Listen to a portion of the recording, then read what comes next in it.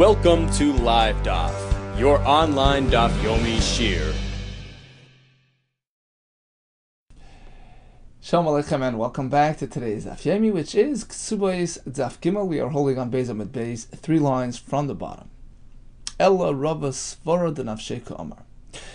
So yesterday we learned that typically when one's wedding date arrives and he chooses not to proceed with that wedding, he is chayiv mezonos ishto. He has to look after her mezonos. He has to support her, feed her, because after all, he's obligated to feed his wife from the point of marriage onward. If he chooses to postpone his nisuin, he is chayiv to look after her. However, if the reason for the postponement is unrelated to his choice, it's an oinus. The Chachamim say, wait a couple of days until Yom Revi, when you can marry. Or there's some other factor in the way.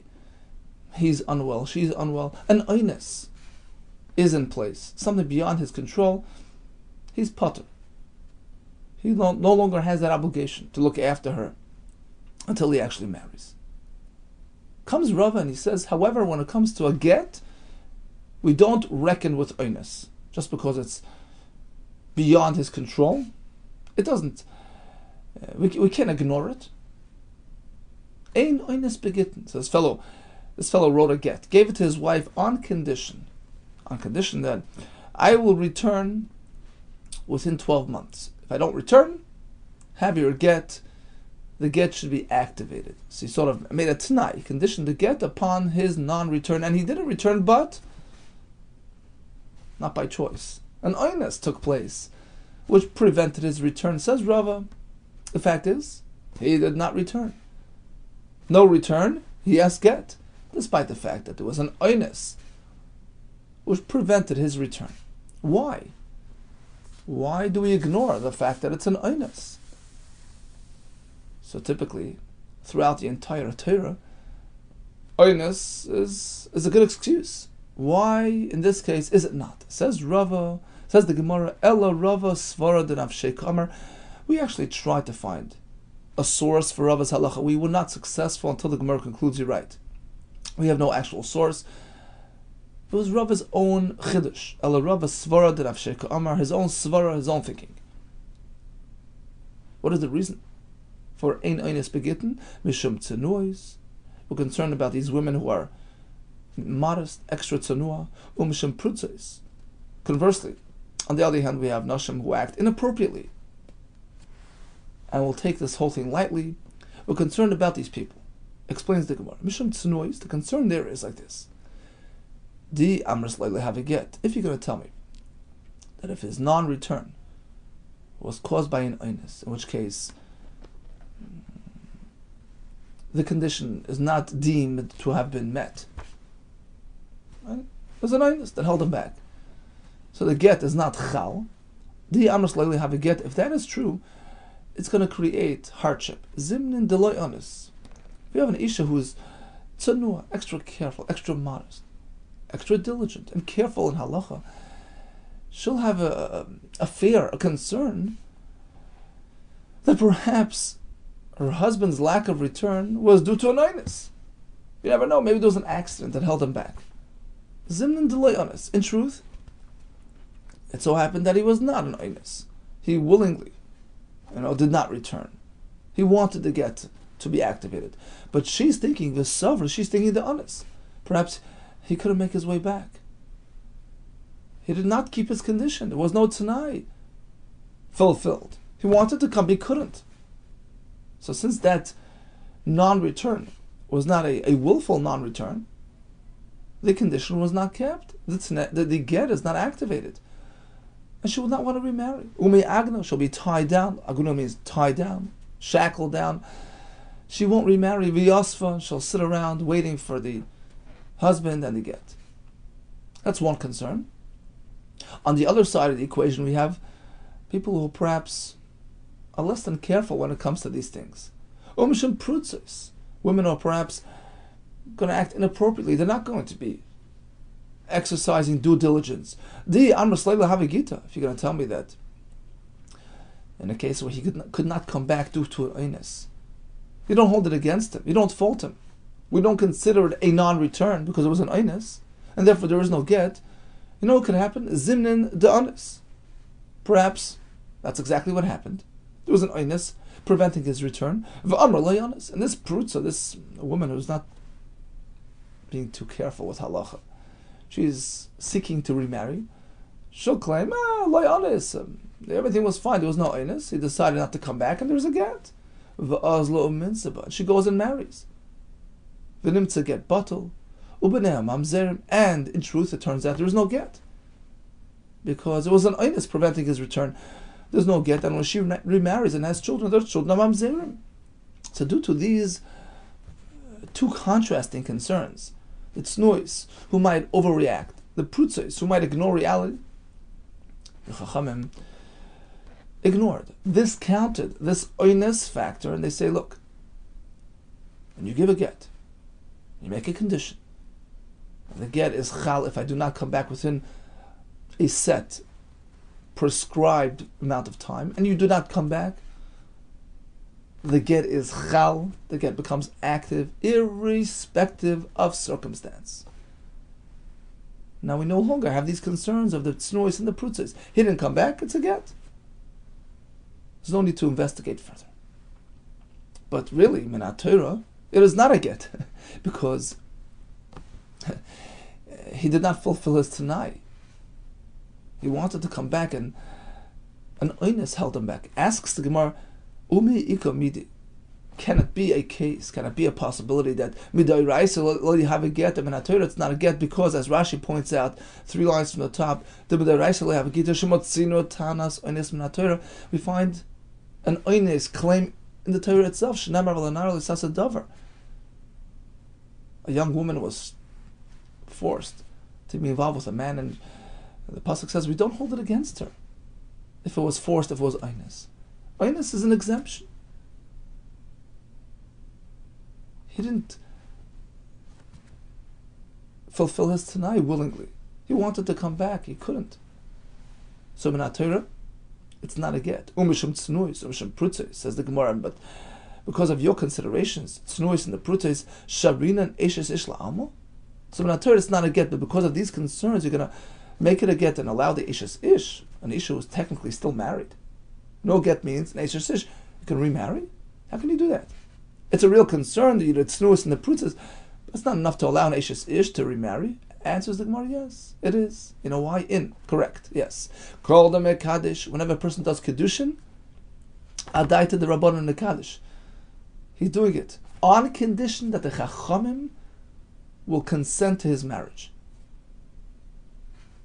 Rashi says that's why we say. Taisa says that's why we say during kedushin we say kedas Moshe v'Yisrael, right? Harayat mukudeshes li b'tabas zu, and we add 3 words: kedas Moshe v'Yisrael, in accordance with the view of Moshe and Klal Yisrael. It's sort of a tanai. It's a condition in your kedushin. Says the Gemara, "V'afki'inu rabbanon l'kedushin minei." In this case, Chachamim sort of uprooted the entire marriage retroactively. The Ritva says it's like a person makes a tanai, I'm being mekadesh on condition that it rained, and it doesn't rain, so there's no kedushin. And the Ritva adds, even if it should so happen that a person did not utter those words, kedas Moshe v'Yisrael, still, he says, stama, the stam, the assumption is that he had that in mind. He calls it dvarim shebeliboy ubelev kol adam. Everybody is cognizant of that, of the fact that you have to make a kedushin in accordance with Moshe v'Yisrael, the directives of the leaders of Klal Yisrael, based on Torah concerns. And in this case, if it so happened that he gave a get with this type of tanai, and he could not fulfill the tanai due to oinus, Chachamim, out of concern for the tznuis and the prutzos, activate the get. How do they do that? By means of this method of afki'inu rabbanon l'kedushim, they undo the entire marriage retroactively. He was never married to her. Says the Gemara, Amali Ravinu Ravashi, I understand, Teinach the Kaddish Bekaspa. Sure, if you gave her money as kedushin, so the Chacham can undo that. Hefker bezdin hefker. You know what? It's whether it's Hefker Bezdin or whether it's, more simply speaking, they can just turn it into matana. Right? If you gave it to her with that in mind, on condition, right? It's a kedushin on condition that the Chachamim consent. They did not consent. Then it turns into a gift. It's no longer a kedushin. It's just a gift to her. So money can work. Kaddish b'biyah meikal meimar, but we know there are other ways of doing kedushin. Interaction as married, that is also a means, that is also a method of kedushin. How can we discount that act? And so the Gemara, yes, Shavyu Rabban L'bi Losay Bilas Nus. Chacham consider that act as his nus. They under the kedushin aspect of the act. Continues the Gemara. So until now we have Rava's first version, Ein Oines Begitin. We don't reckon with these circumstances. Oines is not an excuse in terms of fulfilling a condition to activate a get. So min HaTorah Oines is a ptur, it's an exemption. But mit the Rabbanan, due to these factors, the concern regarding the tznuis, who might be overly concerned, the prutzois who might be less than overly concerned, we say, you know what? We forget about the Oines factor. How do they do it? Because initially his kedushin was contingent upon the Chachamim's confirming that kedushin and consenting to that marriage. In this case, they undid it. Here comes another version of Rava, just the opposite. Ikad Amri. Others had a different version of Rava. Amar Rava v'chein linyan gittin. Just like when it comes to his mizonis obligations, we reckon with oinus. Likewise, when it comes to fulfilling a t'nai for get, v'chein linyan gittin. The same thing would apply there. Al makosavar Rava yesh oinus begittin. Likewise, by gittin, oinus is a factor to reckon with. He gave her a get. Al manas, that I don't come back within 12 months. He did not return due to oinus. That's not considered a non-return because he wanted to come back. He was prevented by factors beyond his control. There is no tanai fulfilled. There is no get. Yesh oinus begit. Meisve, here comes a kasha. Basically, we're going to go over the brises that yesterday we tried to present as possible sources for Ravers holding ein oinus begit. Now we switched it to yesh oinus. We're going to use the same mishnahs as a kasha to Rav. You're telling me that oinus is a factor to reckon with? Here comes a kasha. Here's your get. On condition, I do not return within 12 months. He passes away within that time. Ein get, it doesn't work. That's the halach. Let's make a dik. Meis who they get. Only because he died. That's the problem, because once he dies, he cannot issue a get. And since he died before the 12 months are up, he's no longer here to be megarish. Apparently, if you simply fell ill, and that prevented his return, so as soon as 12 months are up, he has not returned, hareza get, it works, even though he was prevented by circumstances beyond his control. Apparently, oinus is ignored. Answers the Gemara, no, la'olam emelach, perhaps I'll tell you, chola nami in a get, even if he would have fell ill, and his lack of return was due to an oinus, it's still not a get, because not his fault. It's an oinus. So why did the Mishnah specifically mention Misa? Because the Mishnah was trying to inform us that halacha, the ein get lachar Misa. A person cannot issue a get after death, which in itself is a chiddush, as we discussed yesterday. What's the chiddush? Ein get lachar Misa, hatari le'reisha. That's been discussed in the beginning of this Mishnah. Why repeat it? Dilma lafukim midrabbeinu. Perhaps the Mishnah repeats the halacha to undo, to oppose the other shita of Rabbi Yehuda who hold that in this case, since he wrote a zman, he wrote a date in the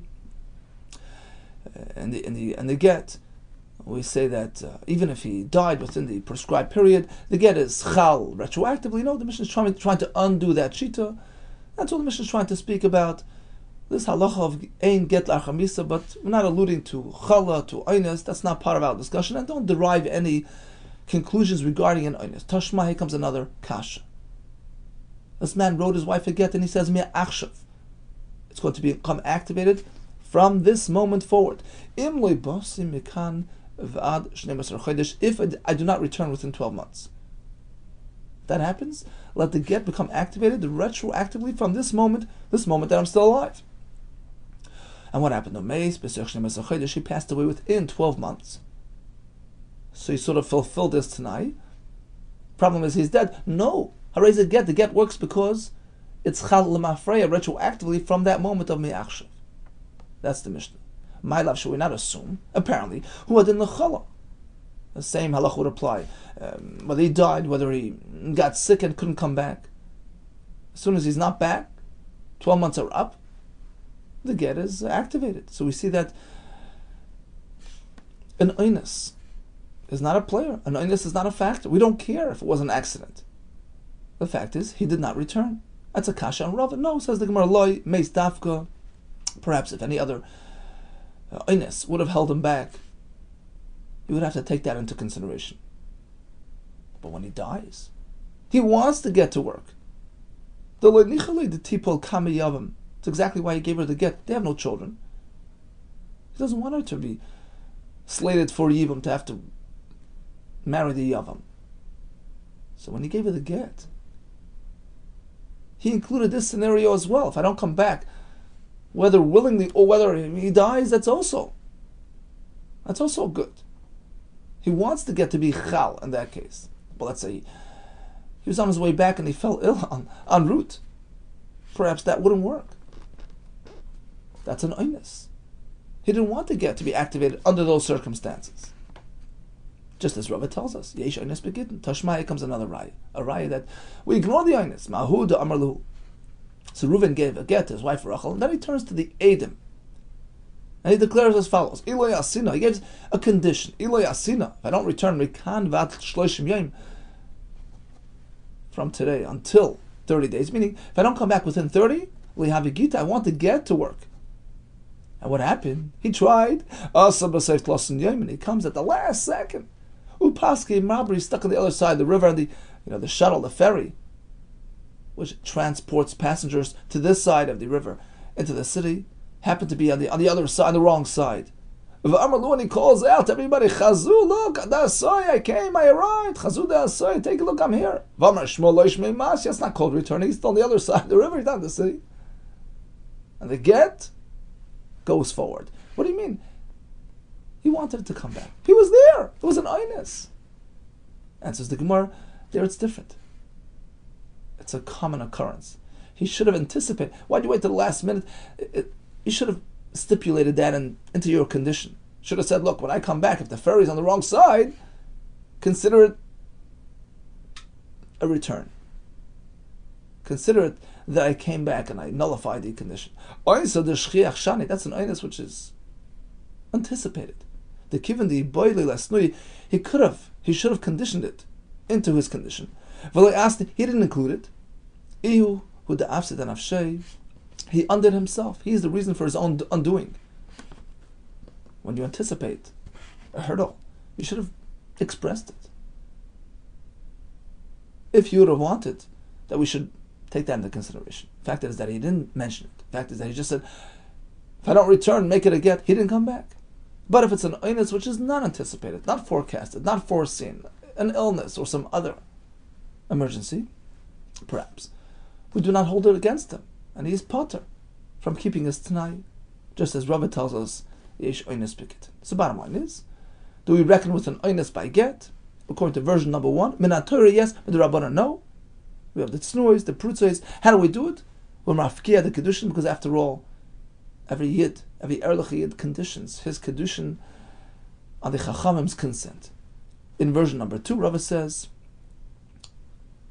by gittin as well, an oinus is a factor to reckon with, unless, as the Gemara concludes, if it's an oinus to shchiach where you should have stipulated it, in that case we ignore the oinus consideration. Back to the Mishnah. When does a psula marry? On Wednesday. Why? Because twice a week the Bezdin holds court, Monday and Thursday. We want the marriage to take place immediately before the Bezdin sets up court, because if there's any concern regarding her status, if she's to be discovered as a perhaps non-Basula, where there's question regarding her Isser, we want him to be fresh and concerned and ready to go to Bezdin the next day. But why not marry on Sunday, which is in anticipation of Monday? The answer is, Chachamim were concerned about Bnei Yisrael. They should have a respectable marriage, enough time to prepare, give them 3 days to get everything ready, and then marry on Wednesday. Amar Rav Shmuel bar Yitzchak lo yishanu. When do we say that a Besula marries on Wednesday? Ela mitakanas Ezra ve'elach. That's only starting from that point in history where Takanas Ezra was activated. Ezra made a takana that the Bezdin should hold court on Mondays and Thursdays. So that justifies this Wednesday stipulation. She'ein bati dinin kvuin ela b'sheni v'chamishi. Where the Bezdin is only going to hold court on Monday and Thursday. Aval koidim takanas Ezra. But before Ezra came along and introduced his takana, Shabbat dinin kvuin b'chol yom, we have the Bezdin holding court whenever. There's no exact specified day of the week. Whenever they have a need, they set up shop. So at that point, there is no preference to Wednesday over Tuesday over Monday. And therefore, we change the halacha. Isha nises b'chol yom, and Isha can marry any day of the week. There's no reason to prefer Wednesday over Tuesday. Asks the Gemara, well, you're going back in history. Koidem takanas Ezra, you're speaking about a point before Ezra's time, that's past. Why does that concern us today? My dahava hava, whatever was, why do you even have to present it in the Gemara here? It's past history. Now we have takanas Ezra. Bezdin is going to hold session Monday and Thursday. We have the takana. Why discuss past history? Hachikamer, no, he meant like this. It's relevant even today. If you have a Bezdin today whose schedule corresponds to the time of before Ezra, Kikoidim Ezra, to Kikoidim Takanas Ezra. You have a city whose Bezdin holds court on any day of the week without any preference, just like before Ezra came. That changes the equation. Isha nisis b'chol yom. Now we have no preference to Monday, to Wednesday over Tuesday over Monday, because there's no set schedule to the Bezdin of that city. Says the Gemara, understand that factor is eliminated. The Bezdin factor no longer plays a role because they're not specified to a specific day. But what about the other factor? Habi'inon shaktu. We spoke about shaktu as well. Why not marry on Sunday? Because Chachamim were concerned about the Bnei Yisrael. We want to ensure that there's sufficient time to prepare for that wedding. If you can marry on Sunday or Monday, you're not going to have 3 days to prepare. The Tariachle was speaking that this fellow already prepared his wedding, so there's no concern of shaktu, and therefore there's no preference to one day over the other. My shaktu, what is this shaktu that you're always mentioning, that you're always referring to? The Sanya, we have the Bryce, why is it that the Chachamim established Wednesday as the appropriate day of marriage for a Besula? It's based on Tanas Besulam. Tanas Besulam, because if this husband discovers her to be a non-Besula, and then there's question regarding her status, he has the Bezdin available the very next morning. He'd get up to the Bezdin and address his concerns. That's why he marries on Wednesday, which is the day before Thursday, the Zman of Bezdin. But what about marrying on Sunday, which is the day before Monday, which is also a Zman of Bezdin? Marry on Sunday. If he has any Besulam concern, he will get up the next morning and approach Bezdin. So what's wrong with Sunday? Answers the Gemara, Shaktu. Chachamim al takanas b'nei Yisrael. Chachamim were cognizant, were sensitive, were concerned about takanas b'nei Yisrael, to look after, to properly look after the b'nei Yisrael. We want them to have a respectful marriage. We want them to have a properly arranged wedding, properly prepared suda. Shehei adam torech b'suda shleisha yamim. We want to compel the chassan to be busy preparing for the Suda for 3 days. Echad b'Shabbos, v'sheni b'Shabbos, or shlisha b'Shabbos, Sunday, Monday, and Tuesday, and then comes the wedding. U'bervi kainsa. Continues the Bryce. Now we're going to have some variations in this halacha because of other factors, other circumstances that perhaps might come into play, which will change the wedding date from Wednesday to a different day. But when there was a sakana, from that point onward, The minig turned into Tuesday. They changed from Wednesday to Tuesday. Chacham did not protest. They allowed it to stick. Look, Marsul will explain what this means. What sakana are we speaking about? The Brisa continues with other variations of this halacha. But on Monday you should never marry. But if it's due to an oines, an emergency, that's allowed as well. Says the Brisa, if the first time they're meant to interact is on Friday night, we separate, we don't allow it, because it's causing a wound. Okay, that's the Brisa. Now let's go back. Typically you marry on Wednesday, but if there's a sakana factor, the minig was to push it back to Tuesday. My sakana, what type of sakana are we speaking about? Is it some sort of decree that the non-Jews decreed and they said, Besula hanisis limervi. If a Besula marries on Wednesday, we don't want that. We want to oppose, we want to nullify the mitzvahs and the dinim of Klal Yisrael chas v'shalom. If she marries on Wednesday, Besula nisis limervi, teharek, she'll get killed. That's the sakana. So we can push it back to Tuesday. But why does the Brisa say noagu? The minig was to change it to Tuesday. Noagu? It's only a minig. It's only something which some who are noyeg legamri miakri. It should be an established system. They should be oiker. The Chachamim should now absolutely change the day. It's a sakana. It should be oiker from Wednesday to Tuesday. Answers the Gemara, Amar Rabbah. The concern is not bodily harm. That wasn't the sakana that we're concerned with. Rather, the Amri, the Goyim decreed, they declared, Besula Hanisas B'Yom any Besula who marries on Wednesday, Tibail LaHegmoin Techila. Before her marriage, she has to interact physically with the Hegmoin, with the authority, with the governor. That's the concern. And that prompted the minhag to switch from Wednesdays to Tuesdays.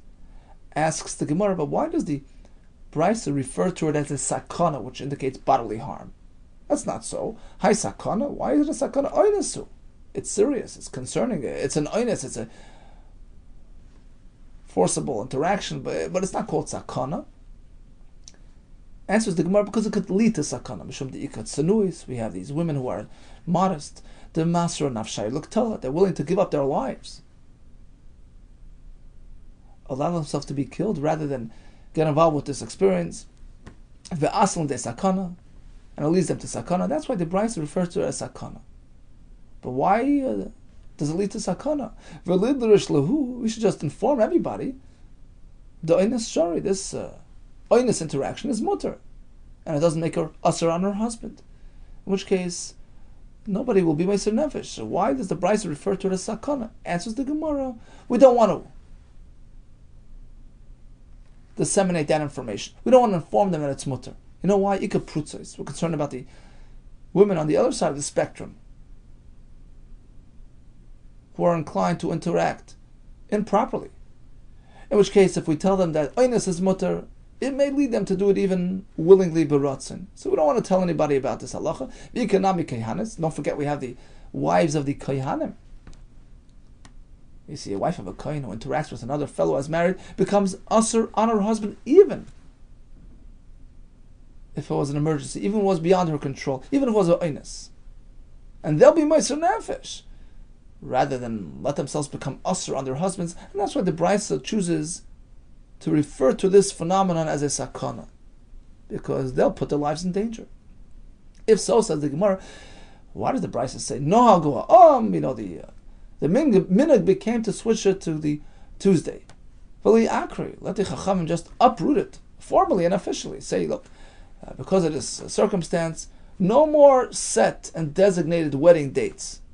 Get married Sunday, Monday, whatever, to avoid this oynes, this sakana. Answers the Gemara, and this is a testament to the eternity of Torah and Klal Yisrael. Gzeira avida de batal. We're meant to know that the gzeira of a guy, as difficult as it may be, but it's a limited time hardship. It's going to be batal eventually, as opposed to the Torah, which is eternal. V'takanta de rabbana, etakanas chazal mikam gzeira. In face of a gzeira, loy akrinan, we do not cancel or uproot. So we leave the zaman intact, although the minhag was to play smart, to avoid this gzera, and switch to a different day. And this is an interesting kasha. Why didn't we answer the same terrace before? You see, initially we figured there was a threat of bodily harm. Get married on Wednesday, you're dead.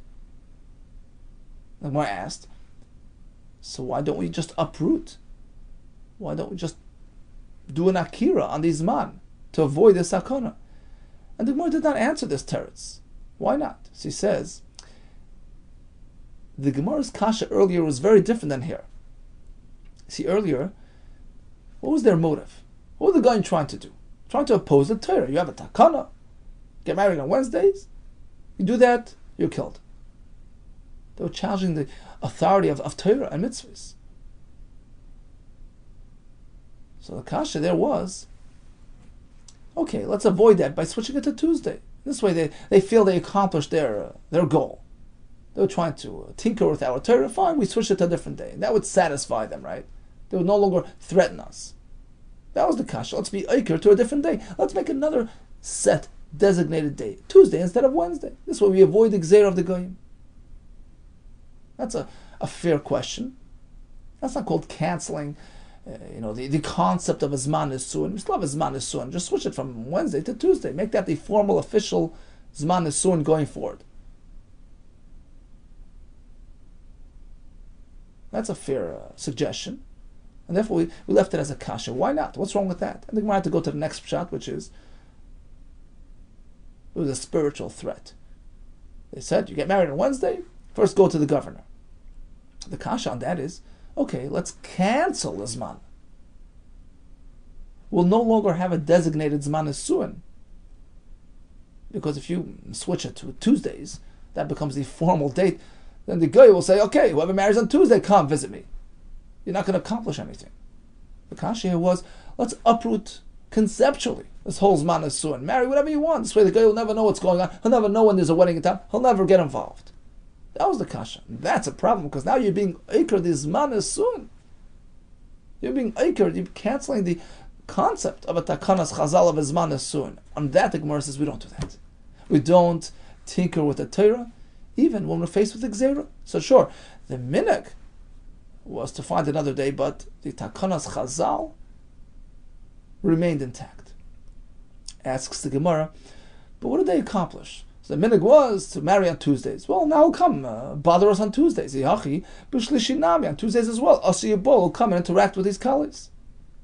Misfekalek or nafshe, it's an uncertainty. He doesn't know if there are weddings in towns on Tuesday. It's not a set date, so he's not going to uproot and come running on Tuesdays. And this way, you'll avoid him.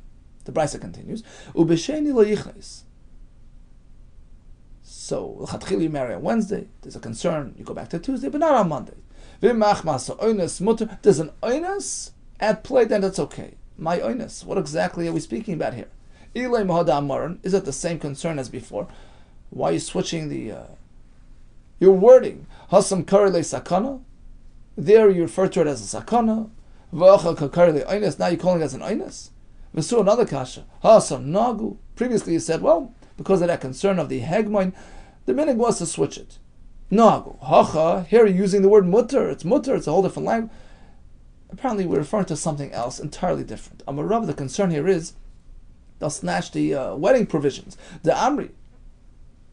The word goes out that Sar Tzava Balir. There's a rumor that the general of the non-Jewish army is coming to town and is going to snatch away all the wedding provisions. They won't have any food for the wedding. So to accommodate that concern, we can push it back to Monday as well to preempt this robbery.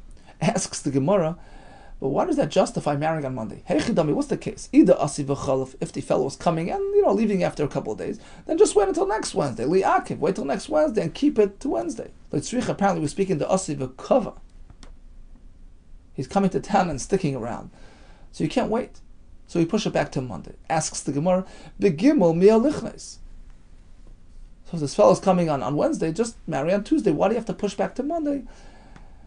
As parva the day. True, the actual general is coming on Wednesday, but his advance team is coming a day earlier, Begimel Ka'asu are coming on Tuesday, so you have to push it back to Monday. If you say another pshat, my machmas oinus, what's the oinus concern that we're addressing? Kedesanya, it's an avelus, a mourning, which descended upon the chassan. Kedesanya we learned on a brayso. Harei shoya pitay afay. So the wedding provisions are prepared. The bread is baked, v'tifchay tavuach, and the meat was prepared. The animals were shechted. V'yeinay mazak, and the wine was diluted, ready for serving. Umeis aviv shel chassan, ayim shel kala, and suddenly tragedy strikes. Father of the chassan, who generally is involved in preparing the wedding, or Ima Shal Kala, the mother of the Kala, who generally is involved in preparing the Kala for marriage. They passed away. So what do we do? If we're going to cancel the wedding, there won't be anybody available to help out and prepare properly. So, due to this consideration, we hurry the wedding up. We actually advance the wedding before we start observing Avelus. We take the mace, put them into a side room, and we proceed with the wedding. We bring the chassan and kala to the chuppah. Uboil bilas mitzvah is involved in the first interaction. Bilas mitzvah. Taisa says it's called bilas mitzvah because this is what makes the ish a receptacle, a kli, and that's how they form that closeness. And it comes to proper mitzvah of pru revu. That's why the be'ilah rishon is called bilas mitzvah. So in any case, we proceed as usual, as if there is no mace here. Upayrish. So after that first interaction, that's it. It's separated. But we proceed with the. We bury the mace, obviously, and then they proceed to the 7 Yimei HaMishta, because, as Rashi says, that takes priority. It's like a Yom Tiv. It's like regal, that comes first. And then afterwards they begin observing the Shiva in honor of the mace. V'achakach, afterwards, Noiheg Shivas Mi'avelus. And we'll see the Hamshech continuation of the Brisa tomorrow. So bottom line is, this is the situation which we are facing. This is the oinus that the Brisa refers to. There was a mace, and we have to hurry things up in order to get the wedding underway, and then to do the kfura, etc. So in such a situation, we are justified in pushing back the wedding, magdim, the wedding to Monday, in order to accommodate the wedding and the mace, Shivas Yimei HaMishta, which is followed immediately by the Shivas Yimei HaAvelus. Okay, so what did we learn today? We started with Oines Begitten. So a fellow gave a get on condition that he doesn't come back within 12 months. He tried to come back, he was held up by an Oines. What would you say? Condition was met, get is chal or not? According to the first version of Rava, Minat Torah, we reckon with the fact that it's an Oines, and we don't hold him accountable. But the Rabbanan were concerned about the tznuos, about the prutzos. Perhaps the tznuos will be overly concerned, they'll overreact, they'll concern themselves with an oinus, with a possible oinus, even though it wasn't actually an oinus, and they're not going to want to use that get. On the other hand, you have a prutza. There was an oinus. She'll ignore the fact that it's an oinus, and she'll treat it as a valid get because of those concerns. We discount the oinus consideration, and the get is a get. How did the Rabbanan do that? They took an Ish's Ish and allowed her to remarry, because initially the kedushin done by this fellow was conditioned upon the Das Chachamim, who in this case say no kedushin, no marriage.